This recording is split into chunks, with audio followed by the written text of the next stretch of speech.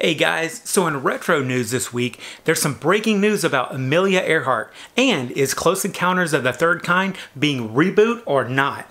Also, want to replace your Facebook ads with vintage ones from the 80s? Well, we got you covered on that and a lot more in this episode of Retro Crunch.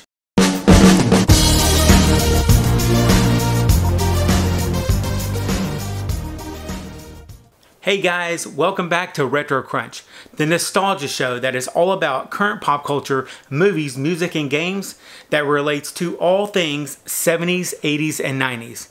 And first up is a newly discovered photo of Amelia Earhart that might answer the questions of what happened when her plane disappeared 80 years ago while attempting to fly around the world.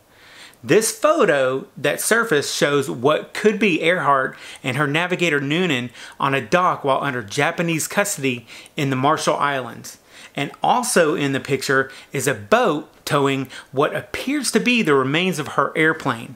Over the years, there's been much speculation as to what happened to Earhart, but corroborating reports of Earhart's first being rescued, captured, and dying at the hands of the Japanese for spying are not seeming so far-fetched anymore. There's a special about Earhart on What's Been Found that airs July 9th on the History Channel, so it may be worth watching, and I'm going to continue to follow this story for any updates, and we'll link to the reports on the photo down below for anyone who might be interested.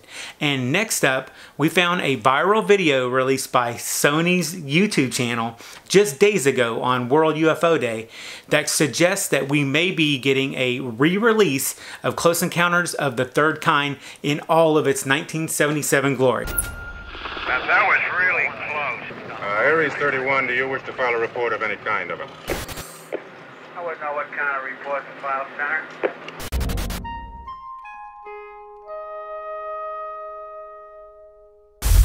Close Encounters was originally released November 16th, 1977, just months after Star Wars was. So this November would mark its 40th anniversary, and it's certainly possible that they plan to re-release the original to be back in theaters for the celebration.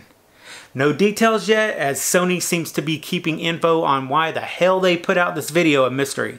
But I hope they do re-release it, because I would love to relive this classic movie in theaters. Also in TV news, looks like FX is producing a new show called Snowfall that's about an 80s crack epidemic. This one looks pretty interesting, if only to see how well FX replicates that old 80s vibe. And on to retro tech.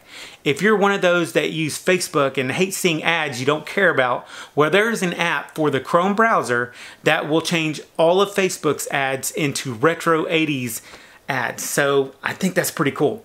It's called Social Ads Vintage Edition, and you can get it for the iOS or for Android. I actually gave it a try, and I kept hitting the refresh over and over to see all the cool ads that were replaced, and it seems to work pretty well. Do understand though that these ads are for things that no longer exist. So if you do want real ads on Facebook, you'll need to eventually uninstall the Chrome app. But it's pretty cool seeing ads for stuff like the old NES console, Atari, and Airwalk shoes from the 80s. And I'll be sure to post that one down below for those that want to try it out.